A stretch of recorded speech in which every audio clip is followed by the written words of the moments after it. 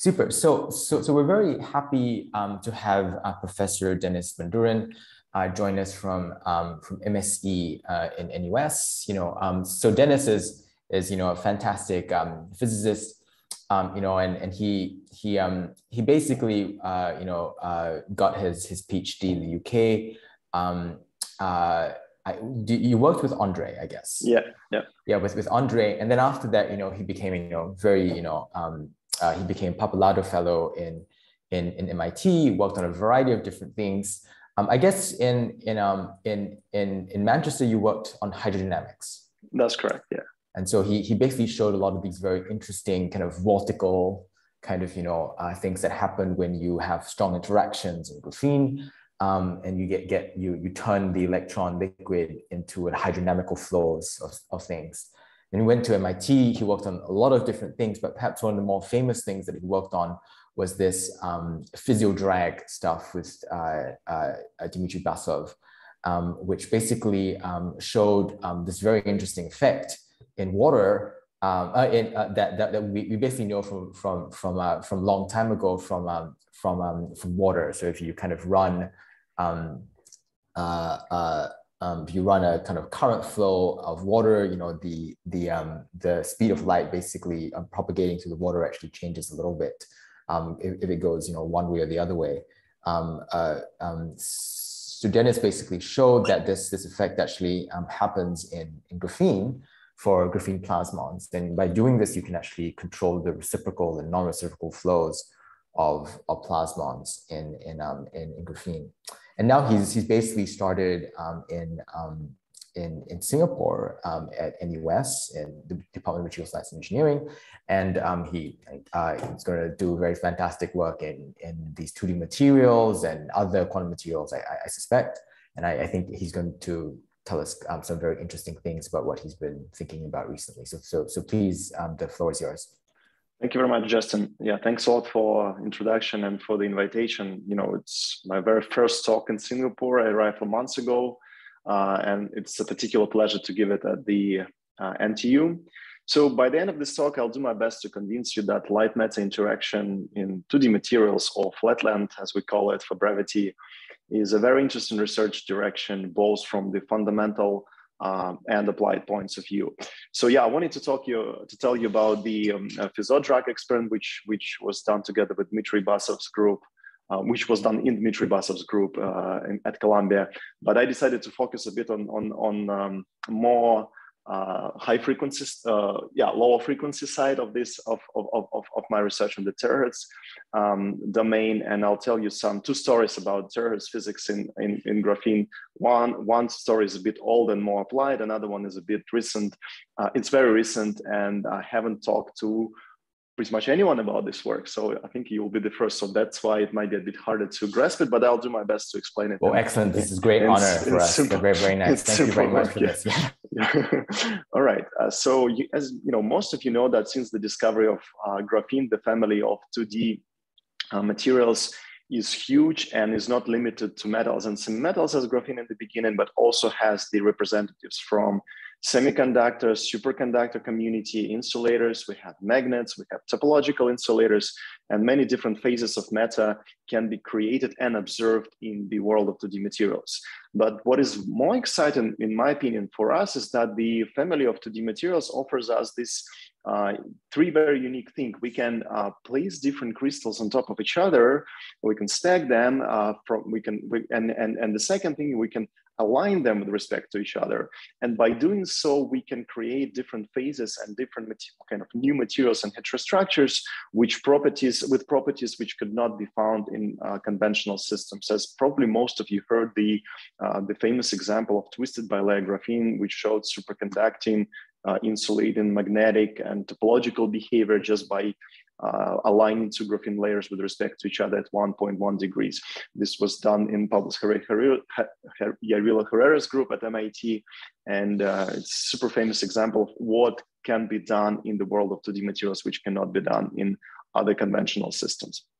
Now, also very importantly, in most of these systems, the density of states is small and the carrier density is not so high. So what we can do, we can gate these materials and change their properties by external battery or voltage source. We can go through the whole band structure of this material and explore different and explore their properties as a function of gate voltages.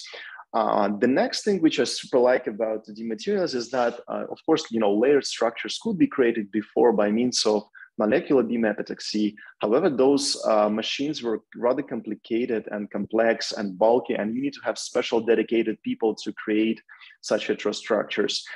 These days, in the world of 2D materials, we can create such heterostructures within a day or two. And students can learn how to do it within, I would say, like a month. And then you can create all these fancy devices pretty much as you could do by the MBE technique, despite the fact that it's not scalable as in the case of MBE, but we can still explore very nice physics there and prototype future technology. My favorite example is the fractional quantum Hall effect. Before you get to grow the MBE, by MBE, you have to grow those substrates, and then the quality has to be exceptional. And these days, we can make graphite gated HBN encapsulated devices within a few days, and they would show fractional quantum Hall effect, and like pretty much every student can do that. So that being said, 2D materials or the flatland offers us a very convenient playground, a sandbox to explore new physics and prototype future technology.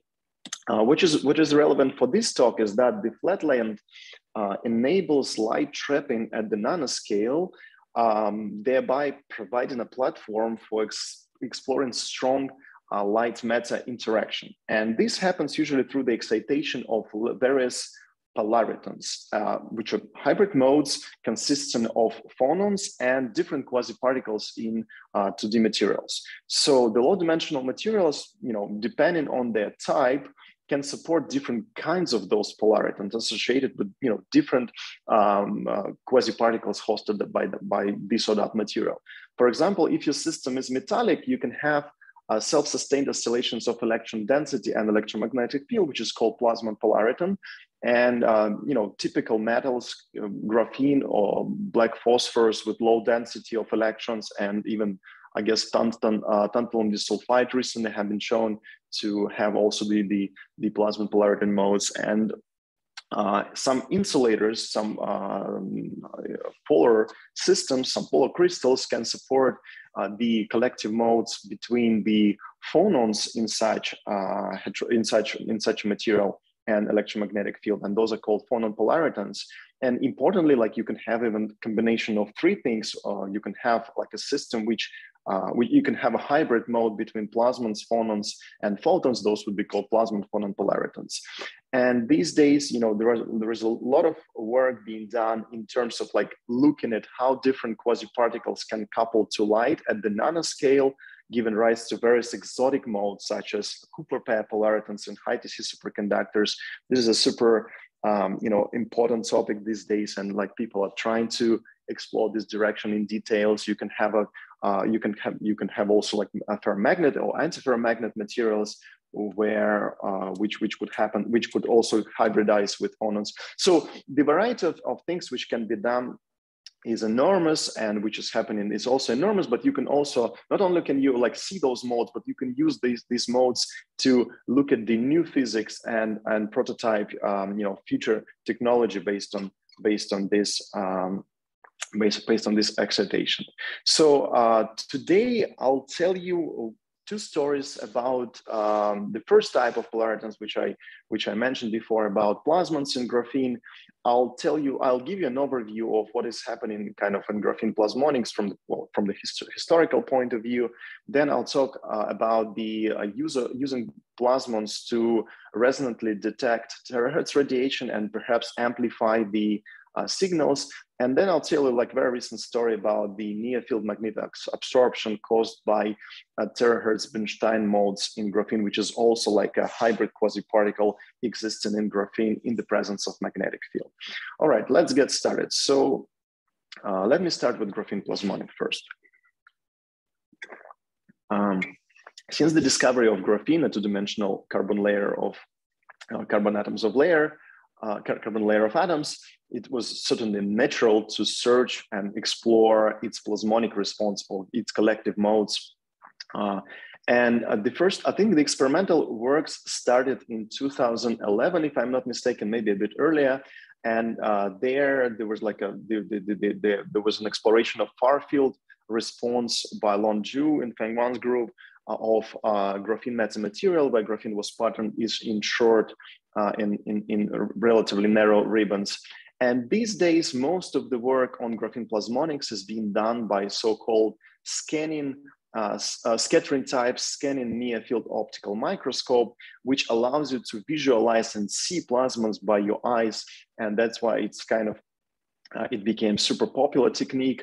And because graphene is flat, it's relative, because graphene is flat and thin, you can approach the tip to the surface of graphene, unlike any other two-dimensional electron gases, which are usually buried deep inside their substrate. So in scanning in scattering type SNOM technique, what is happening is that you have a FM tip which is exposed to infrared radiation, and then this radiation launches those waves propagating, those plasma waves propagating inside a graphene. When they get backscattered from the edge of the device, they come back to the tip and out coupled to the external world. And by using some special smart tricks, some heterodyne detection technique, you can literally map the plasmon fringes, the plasmon modes, which reside in graphene flakes. So as you can see on this slide, I'm showing you one of the first demonstration of graphene plasmons of graphene on silicon oxide. You can see those fringes, 2 or 3 fringes close to the boundary. Those are literally the snapshot of the standing plasma waves in graphene measured by this SNOM technique. But as you can see, the quality factor of those modes is pretty low. You can see only 3 oscillations, and there has been a continuous effort to see whether whether the quality factors of the plasmon modes can be increased, because like the higher the quality factor, the deeper you can dig inside the physics and explore a variety of things there and develop practical devices as well. So usually the way the plasmons are being measured in this technique is by fixing the laser radiation frequency and measuring the plasmon wavelength. So typically the dispersion of two-dimensional plasmon has the square root of Q dependence. If you fix the frequency and you measure the plasmon fringes, as I'm showing you here, you can determine the plasmon wave vector, and by damping you can determine the imaginary part of it. So this was the standard technique. So I'll show you later how we can use it without SNOM measurement technique, and also I'll show you how you can take advantage of this. But so far, the first experiments already revealed that the plasmons propagate with pretty large velocity. So this was the few Fermi velocities in graphene. And graphene plasmons can live in the mid-infrared and far-infrared electromagnetic spectrum. And by applying a gate voltage to graphene, you can change the chemical potential and you can tune the plasmon dispersion you can tune the plasmon dispersion by means of such electrostatic means. But as I said, like there has been a continuous effort to improve the quality factors of such modes, and for this reason, the research community started encapsulating graphene between so-called hexagonal boron nitride layers, where similarly to the Kaya toast, actually I learned what is Kaya toast pretty much recently, and now I'm in love with that stuff. Before I was always showing like some sandwich picture, but now I think Kaya toast is a better example for that. So if you squeeze the toast, if you press the toast hard, you can squeeze the Kaya jam out of this sandwich. So in the same way, if you press 2 hexagonal boron nitride layers to each other, you can squeeze all the residues of which could happen to be on top of graphene, and you can create very clean interfaces between graphene and hexagonal boron nitride, improving drastically the environment in which electrons reside in graphene layer. So let me show you what happened after you encapsulated such devices. The work of from Frank Koppen's group demonstrated that the quality factor can now be boosted drastically. So you can see many fringes now, and super strong light compression, which is the ratio between the free space wavelengths and the plasmon wavelengths. You can measure it now accurately, and this can so this large quality factors enabled by such encapsulation of graphene. But you can do even more. You can start looking at the plasmonic response at cryogenic temperatures, and the group of Dmitry Basov developed the first cryogenic SNOM technique, and they discovered that in fact, if you cool down already to 40K, nothing prevents plasmons from scattering. So you can see those fringes everywhere propagating the in graphene channel, and those are so-called like quasi-ballistic plasmons. So the quality factor of those were like around 100, and like you can literally look at very interesting physics by measuring plasmonic fringes as a function of different parameters. Like my favorite example is probably the work again from Frank Koppen's group, when they look at the plasma dispersion as a function of proximity to the metallic layer, which was their gate, and they observed in very interesting many body effects by literally like measuring this the fringes as a function of different parameters. So again, plasmons in graphene and another system enable us not only to look into the physics of those, but also probably think about how we can take advantage of them to develop practical devices. So this is something which we tried together with my colleagues when I was like about to leave MIT. So this was done together at the group of Gregory Goldsman, who is the founder of Scontel company, the single photon detection. He's actually the founder of the single photon detection technique by superconducting nanowires.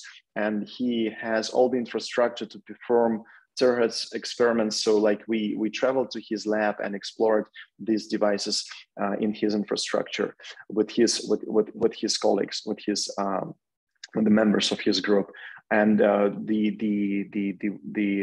theoretical part was supported by the Dmitry Svintsov group, and devices we done together with Shuigang Su from Manchester, with whom we worked together in Andrew Gams and Irina Grigoreva's lab at Manchester. So the idea goes pretty much, well to 90s, well before graphene was even discovered. There was a work by Michael Diakonov and Michael Schur, who literally said that you can use field effect transistor to create, and you can use plasmons in the field effect transistor to build very sensitive terahertz detector. And the idea was that you couple your field effect transistor to an antenna, and you convert high frequency radiation into plasmons, which then reside in the resonant plasmonic cavity formed between the source and drain channel of your field effect transistor. So, and if you have a cavity, they predicted that any nonlinearity which existed in your system, for instance, transistor nonlinearity, would be enhanced as a result of this plasmon resonance inside the source, inside the field effect transistor channel. Certainly, there were quite a few attempts to do this experiment in gallium arsenide. In graphene, this regime was explored, but until graphene was encapsulated, there were no response. So this is where we made our devices. We realized that we can create super high quality graphene devices by encapsulating them again between hexagonal boron nitride, as I showed you, like in the context of the Kaya toast. And then what we did, we connected the source of our device and the gate of our device to an antenna, as I'm showing you on this slide. And then we exposed it to terahertz radiation, so this is the typical photo of our device. And then we measured the responsivity, which is the ratio between the photovoltage generated between the source and drain contact divided by the power of incident radiation. So in this plot, I'm showing you the result of such measurements, namely the responsivity of such a device as a function of gate voltage. So as you can see, like, so this data was taken at 100 gigahertz, and the response is very boring. So at negative gate voltages, you have some small signal which then starts to increase upon approaching the charge neutrality point. And then when you go from holes to electrons, the signal changes its sign, goes to negative, and then it starts to slowly increase. So the lower the temperature, the higher was the responsivity. The responsivity was, pretty good. It was like comparable to the commercially available detectors. But this form factor is, this shape was known from the previous experiments on microwave or on infrared for the optoelectronic experiments. And this shape simply is proportional to the derivative of the conductivity to the carrier density, normalized to the conductivity. So we call it the field effect transistor factor. So we can measure it independently by, if you measure the conductivity of your device, you can then differentiate it with respect to the gate voltage. You got something which looks like that. And this is exactly how our device reacts to 100 gigahertz radiation. But then we increased the frequency to 2 terahertz, increasing the, we increased the frequency to 2 terahertz, and we saw that the behavior changed completely. So the black curve here is again the field effect transistors, the field effect transistor factor from the previous slide at 10K, and the red is the measured photoresponse. As you can see, we saw many resonant fringes, many, not fringes, but the kind of dips for the positive gate voltage size and peaks for the negative gate voltage size. And, you could see up to probably 7 on each side. And, what are those, you may naturally ask. And then if you literally like model such a system, you will understand immediately that this oscillation is nothing but the development of the standing Plasmon wave, standing Plasmon modes between the source and drain channel in your field effect transistor. So whenever you hit the resonance, the voltage experiences an upward trend, it experiences an increase of the responsivity. And then if you go further, the responsivity drops. So truth being told, we thought the rectification would be much stronger than what we observed. Yet now we understand why is that, like we know like how to tackle it. There are some, Plasmon damping problems related to the context. So we are working on improving this. But the immediate reaction is that, this is like a plasmonic interferometer, or, which you can potentially use as a spectrometer on chip. So when you shine terahertz radiation, like of specific frequency, this specific frequency will give you a specific pattern of fringes as a function of gate voltage. So instead of like changing the mirror spacing in your spectrometer, you will be changing the gate voltage to tune the Plasmon velocity, and then how you can like sort of simulate this, the interferometric effect in kind of on chip. But this was like certainly like the— Hi Dennis, this is very interesting to me. Do you mind if I just interrupt you and ask you a question here? So sure. I must have kind of missed this. But what is actual setup? So you have the source drain where you actually get the current out, but are you coming in with normal incidence light? So the setup is as follows. So you have silicon oxide substrate, and then you have a small device, graphene devices over here, which you then connect one of the contacts to left lobe of your antenna, and then you connect the gate electrode to another lobe of your antenna. So like I'm showing you on this slide, and then you come from the you use the silicon hemispherical lens to focus your radiation on your antenna. And is this normal incident? It's normal incident, correct. Okay. Yeah, from the backside, yeah.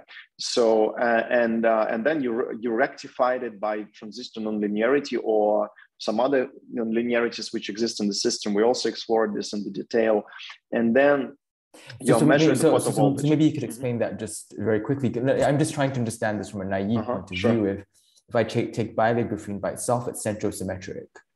And so second order nonlinearities for rectified currents in particular, that's the one that is that's nonlinearity for rectified currents that is important.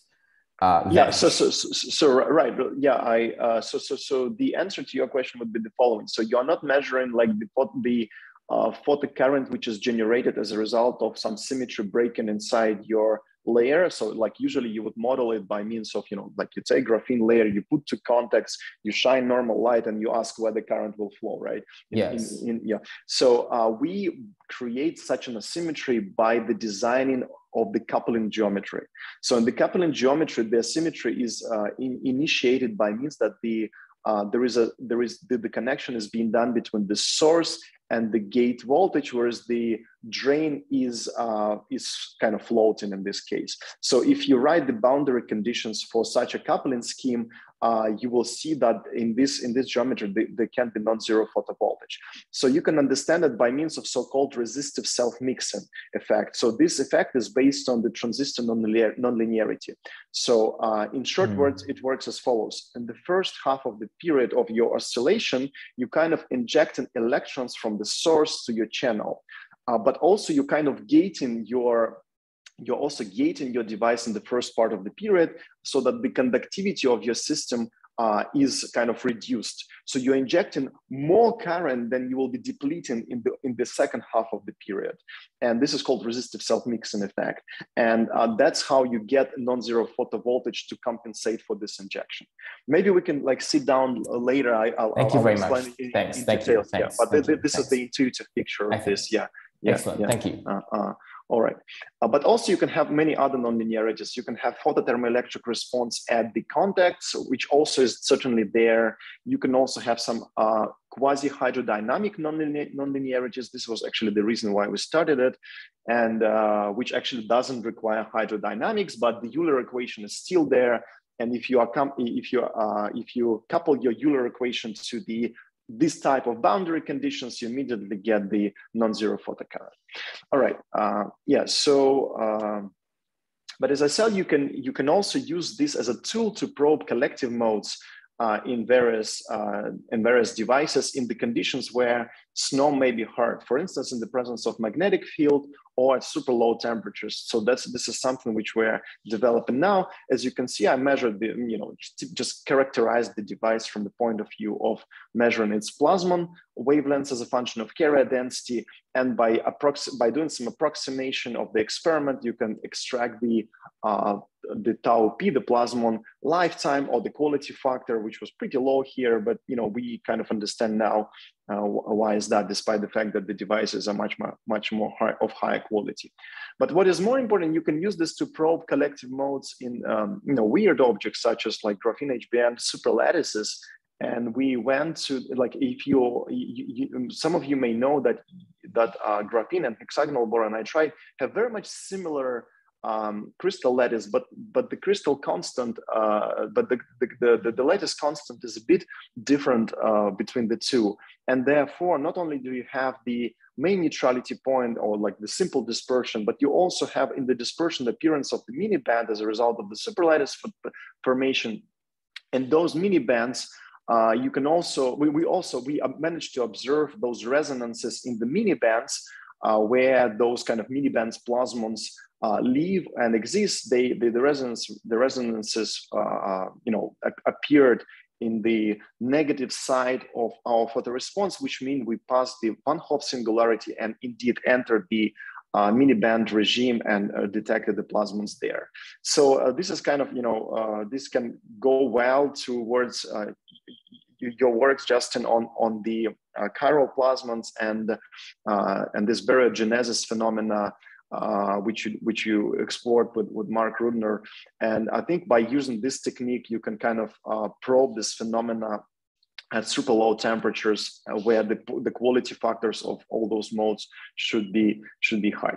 So with that, I would like to wrap up with this part and let you leave you with two messages that graphene plasmons can be used for sensitive terahertz detection. And it can be used, I mean, this setting, which I showed you, can be used to probe collective modes in the presence of low temperatures. And like now we are thinking about doing this in the presence of magnetic fields. Yeah, if there are any questions here, we can probably talk about that. If not, I'll move further.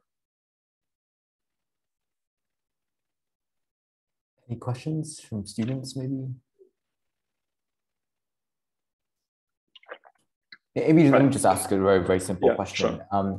Are you able to bring in circularly polarized light into your setup? Yeah. So I'll show you some data like in the next slides when we did these experiments in the presence of circularly polarized light, but without having antennas, we just had contacts. And we saw effects which are related to the helicity, which means that even though your device is much, much smaller than the wavelengths of incident terahertz radiation, you can still reveal the effects of chirality of incident light. And I think now we kind of understand like what is the next step. We can discuss later with you. Sure. So because usually the problem here is always like contacts, because they act as antennas, and if you have those antennas, you kind of screw up your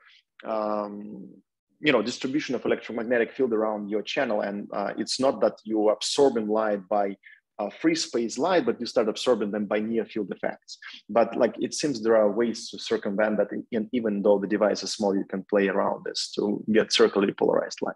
Yeah. Yeah. All right. So yeah, let's move on to the last part of my presentation. So this time I'm going to start with kind of theoretical consideration, although the experiment was done first, but I think it's going to be easier to grasp if we start from the simple theoretical description of the not theoretical, probably intuitive description of the phenomena I'm going to be talking later.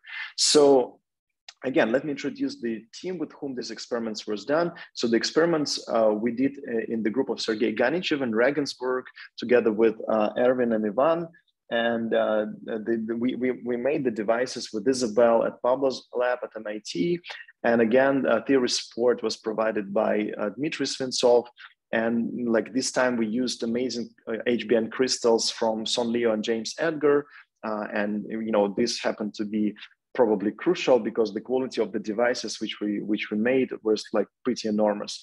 So let me start with the following things. So again, as I mentioned earlier, the plasmons in 2 dimensions, and in particular in graphene, if you don't account for some proximatized screening, is simply a square root of Q, has a simple square root of Q dispersion at 0 magnetic field. And like for illustrating, for also like some illustrative purposes, I'm plotting you the photon dispersion, which goes much steeper here as compared to plasmons.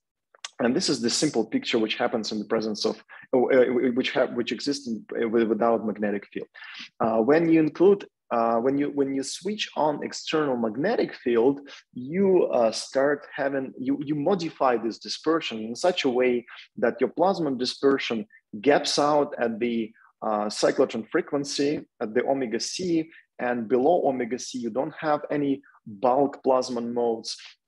You may only have edge plasmon modes, but at high Q, usually the dispersion pretty much resembles your zero magnetic field dispersion. This is the case until you go to the very large Q, and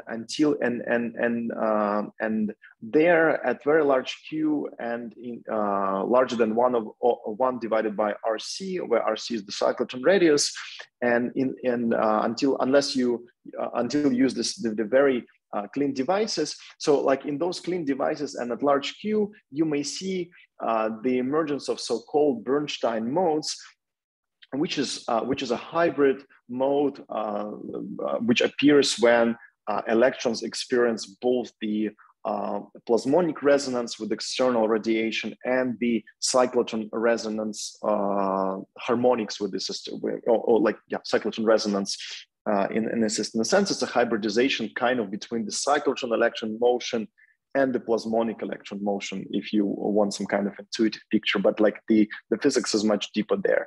So those modes were predicted back in the 50s by Bernstein in the context of plasma physics, and later they were explored experimentally in the two-dimensional electron gases, and there were theoretical works on graphene that those modes should exist there, but we looked at these modes from the different perspective. If you look at the dispersion, you will realize that the dispersion at large Q is very flat, and there is a gap separating it from the next branch. And here the dispersion is so flat that it's natural to us. Well, by this way, it's very natural to get large plasmonic density of states. So it's a kind of the plasmonic one-Hopf singularity in a sense. And if you have large plasmonic density of states, you should immediately expect that you will have strong enhancement of light matter interaction if you manage to observe them, if you manage to absorb the radiation at those various Q numbers. So most of the previous experiments were done with the means of special grating, which would give you a specific Q, which would cut a specific Q out of dispersion, and by this way you could explore and catch the presence of those Bernstein modes in two-dimensional electron systems such as gallium arsenide-based heterostructures. But we thought, like, can we take advantage of this kind of double resonance, like between the cyclotron resonance and magnetoplasmonic resonance, to facilitate absorption if we manage to absorb at all those Q?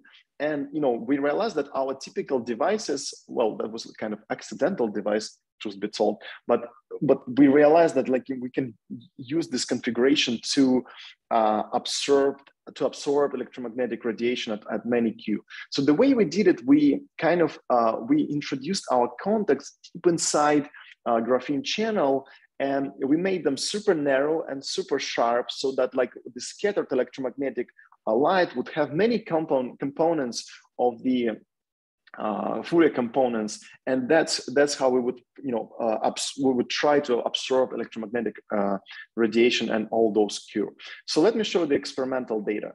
So this was kind of the hypothesis which we reversely thought is the purpose of our experiment. So so this is the typical device which we created at MIT. So it's a pretty wide graphene channel with natural edge, and as you can see, the contacts is not like in conventional hole bars sticking outside from the channel, but in this case they were like kind of buried inside graphene channel, like as I'm showing you on this schematic. And here, as Justin was asking previously, is indeed the incident beam coming to graphene, either circularly polarized or linearly polarized. I'll show you the data for that later. And what we're doing, we're measuring the either resistivity as a function of incident radiation, or so-called kind of bolometric response, or the photovoltage, which is generated in response to terahertz radiation. And so this is the result of such measurements. So here I'm showing you the resistivity as a function of magnetic field measured in the dark. Already like at, already at 0.3 Tesla, the resistivity is less than 1 ohm, which is absolutely remarkable for this type of devices. So this is the kind of when you apply a magnetic field, you start guiding your electrons by magnetic field inside the channel. And usually people think of the resistivity in the presence of magnetic field as the pure, at small magnetic field, as the pure resistivity of the bulk, from which you can infer the mobility and the scattering time, which were enormous. Of course, at zero magnetic field, everything is limited by the device edges and because there is at zero magnetic field, there is a strong ballistic transport and strong ballistic response there. But like you start, so this is the pretty large carrier density. I guess it's like 3 times 10 to the 12, and you have Shubnikov the gas oscillations appear, and it's also pretty small magnetic fields, not the smallest possible, but it's a typical picture for graphene devices. Modulo the super small resistivity, which happened to be the case for this device. But when you turn on like 0.69 terahertz radiation, you start having this increase of the resistivity close to the position of the half of the magnetic field where you would expect your cyclotron resonance. So in other words, your cyclotron resonance should happen somewhere here. So cyclotron resonance is a phenomenon when your incident radiation frequency matches the cyclotron motion of your electrons, and at the position of the cyclotron resonance, we saw pretty much nothing at such a high carrier density. But at half of the magnetic field, you see this enhancement of the resistivity for the given power, and it was like scaling linear with power. So the higher the power you put on the system, the stronger was this signal at the half BCR, whereas the BCR was almost nothing. Like if you convert it to the kind of photo response, you will not photo response, but like the photoresistance, you get that the resistivity enhances for this particular power up to 25%. And as I said, the higher the power, the higher is the photoresistance in this case. But like as you can see, there is no features whatsoever at other magnetic fields. And there is some like decrease of the Shubnikov the gas oscillation amplitude at high magnetic fields, just probably because of the electron heating. You increase the electron temperature, and Shubnikov the gas oscillations amplitude drop because of enhanced heating. But this strong effect is here. But if you think next about this PCR/2 process, is the process which appears at the close to this cyclotron resonance harmonics. It's like as if you are exciting electrons between the 2 Landau levels in the quantum limit, which is kind of impossible process, because or if possible, then it's extremely weak process because of the selection rules.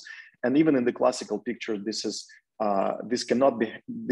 can't happen at all unless you have super strong and homogeneous electric fields. But usually second order cyclotron resonance is always a much weaker effect than the first order cyclotron resonance. And this is not the case in this measurement. So this is not the cyclotron resonance physics here. We saw this effect in the photovoltage as well. So you see there is the spike in the photovoltage was pretty strong for all carrier densities. And we saw it for different frequencies of incident radiation at 0.69 to 2.54 terahertz. And this feature always happens at the overtone of the cyclotron resonance. And we even saw the second overtone here marked by those arrows. Importantly, the polarization dependence of this feature is the following. So let's look at this plot on the right hand side, where I'm showing you the photovoltage versus magnetic field measured at small carrier density, where the cyclotron resonance indeed can be observed and at super high frequency. So this is the only condition where we saw the cyclotron resonance. In this case, it was a strong effect. And it was not only the strong effect, but it was also sensitive to the helicity of the incident radiation. As you expect, for positive magnetic field, you have a stronger feature for the right circularly polarized light, and for the negative magnetic field, the situation is the opposite. But those overtones, they are not sensitive to the polarization dependence. So those observations kind of let us thought that we are dealing with some near field effect of magnetoabsorption. And our colleagues from Dmitry Sventsov's group calculated the magnetoabsorption and in the presence of magnetic field and in the presence of different frequency, if you assume the emergence of those flat, quasi-flat Bernstein modes in your magnetoabsorption spectrum. So this is the loss function as a function of, loss function plotted on the color map, where on the y-axis you have a frequency, on the x-axis you have a wave number, and so this plot is just the zoomed in version close to the second, to the 2 omega c. This is the zoomed 2 omega c region. And let's look at the real distribution of the electromagnetic field. So at zero magnetic field, close to the sharp contact, you just have a regular plasmonic fringes propagating inside your graphene channel. But then when you increase the frequency and you stay above the cyclotron resonance gap, so there's the top dashed line, you just have, simply a similar picture, but with a slightly different period, as you would expect for modified magnetoplasmonic dispersion as compared to conventional plasmon dispersion. But now you see what happens if I go just below the cyclotron, the 2 omega c region. You see like a coexistence of two modes, a fast mode and a slow mode. And indeed, as you can think of, you kind of intersect this dispersion by 2 points, one over here and one over here, and there should be like a coexistence of two wave numbers in a sense.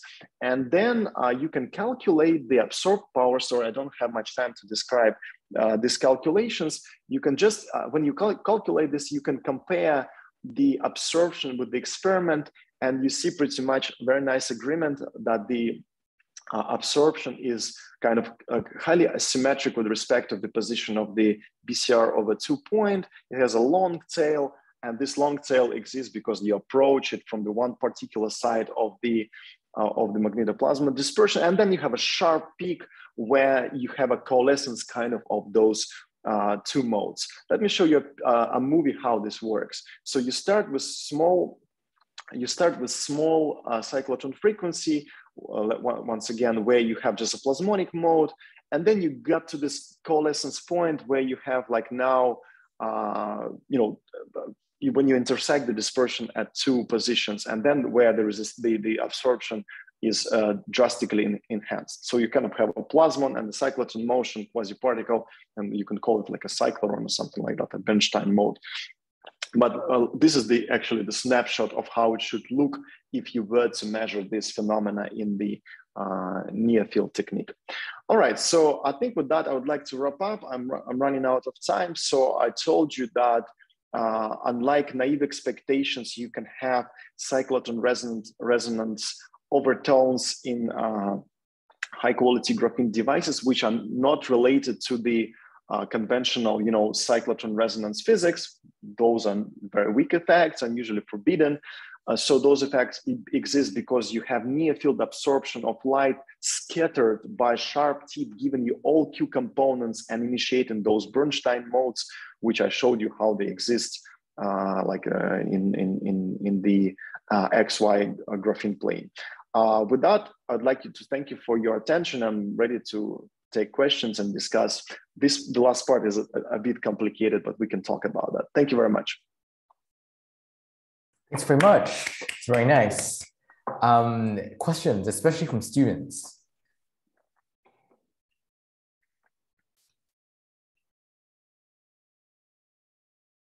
So let me just start a little bit off.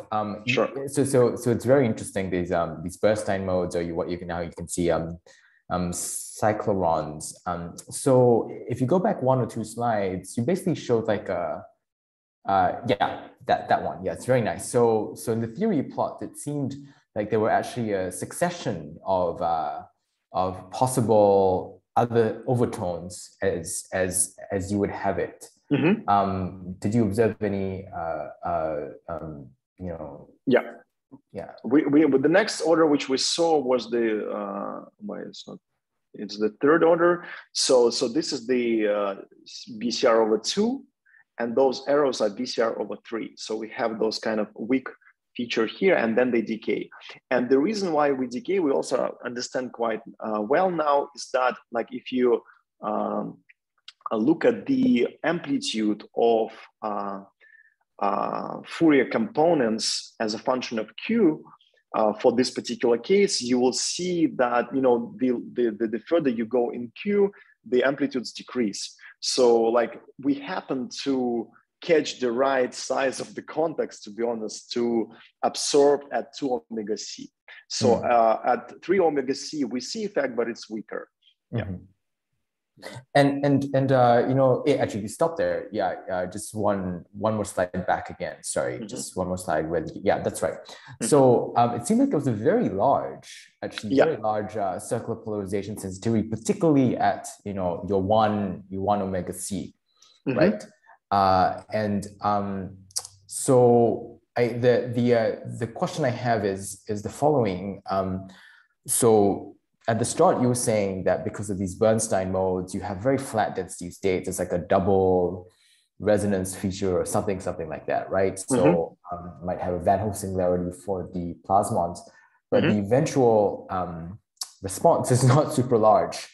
And in fact, actually is dwarfed by the 1 omega C response. Is there any more kind of can you comment, or in particular, I'm also interested in understanding, how do you know it's a super flat dispersion as well experimentally? Is there any empirical evidence for that super flat? So answering to your first question about the relative magnitude of the cyclotron resonance and the second order, like, or let's call it overtone. So I mean, this whole story initially, which we started, was to explore this effect of microwave-induced resistance oscillations and the cyclotron resonance physics in graphene. We actually didn't even look for this and didn't know that those exist. And the first observation we ever saw was that the cyclotron resonance appears only at small carrier densities close to the neutrality point, below 10 to the 12th per centimeter squared. So if you dope your graphene, your cyclotron resonance disappears. And you should always remember that we are talking here about not interband transitions, right?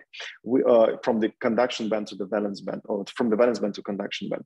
But we are talking about very small frequency, and we are looking at the kind of quasi-classical phenomena close to the Fermi energy, right?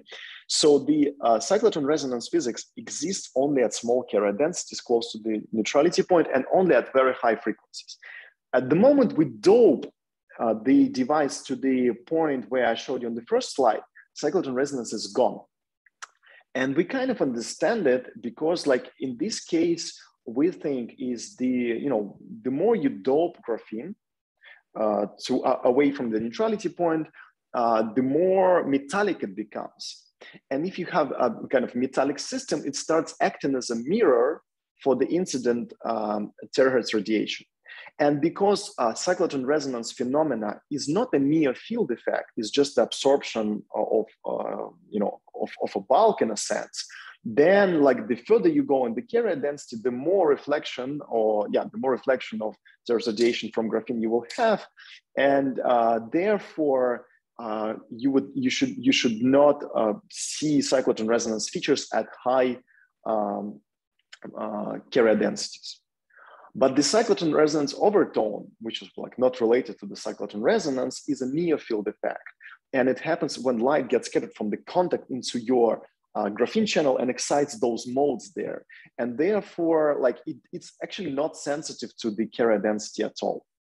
So that's our explanation. So in order to compare these effects, we really needed to go to super small carrier density, like below 10 to the 12, much below 10 to the 12. And there we saw indeed a very strong first order cyclotron resonance. Yeah. I see. Yeah. More questions?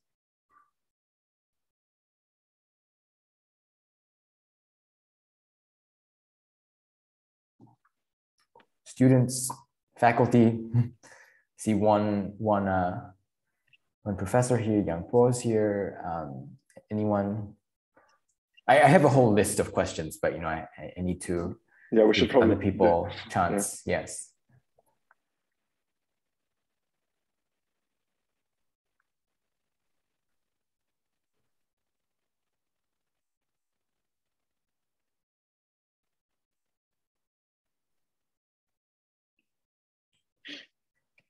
Yeah. Okay. Well, if there are no questions specifically for Denis, I think let's thank him for this very excellent, very exciting talk about very new things in plasmonics and in graphene-like structures. And we can end here, and then we can talk a little bit after a little bit. Sure. Thank you. Yeah, all right. Yeah. Thank you very much for inviting me. Many thanks for everyone. Thank you. Thank you very much. Trung, you can stop the recording if you want.